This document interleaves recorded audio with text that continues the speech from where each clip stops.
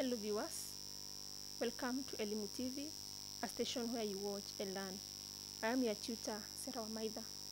Today I'm taking you through CRE Form 2, Lesson 11.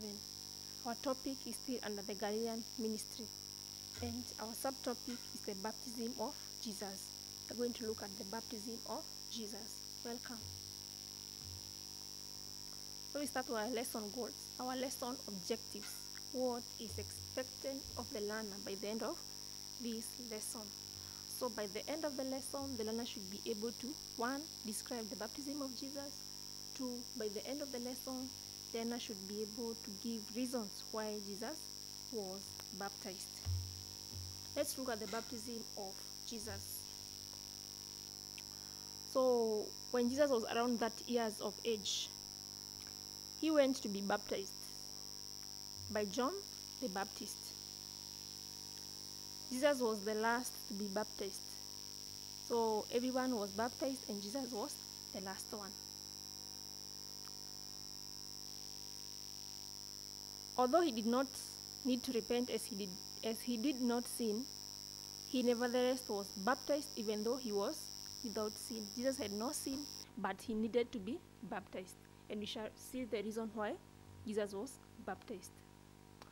So when he was baptized and he was praying, the heaven opened and the Holy Ghost descended on him in form of a dove. As when he was being baptized by John the Baptist, he was praying.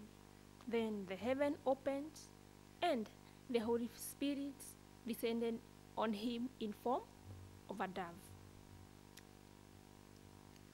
At the same time, a voice from heaven was heard, which said, "This is my beloved Son, in whom I am well pleased." At the same time, a voice from heaven said, "This is my Son, this is my beloved Son, in whom I am well pleased with." And that's how Jesus was baptized. We are seeing he was at the age of 30. He went to be baptized by John the Baptist. And he was baptized after all the people who were there were baptized. He was the last one. When he was being baptized in the river Jordan, and he was praying, the heaven opened and the Holy Ghost descended on him in form of a dove. And at the same time, a voice from heaven said, "This is my beloved Son, in whom I'm well pleased." So that is the baptism of Jesus. That's how we describe the baptism of Jesus.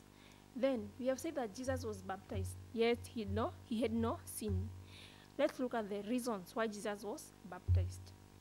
One reason is that he wanted to show or confirm of his approval of John's ministry. He wanted to show his approval of John's ministry of baptism. Remember, John was preaching of people to be baptized, to repent and be baptized. So Jesus was then to show or confirm of John's ministry. He saw it as God's plan for saving humankind. Jesus saw it as God's plan for saving humankind. He saw it as the last act of preparing those who are ready to receive the Messiah in person. He saw it as the last act of preparing those who are ready to receive the Messiah in person.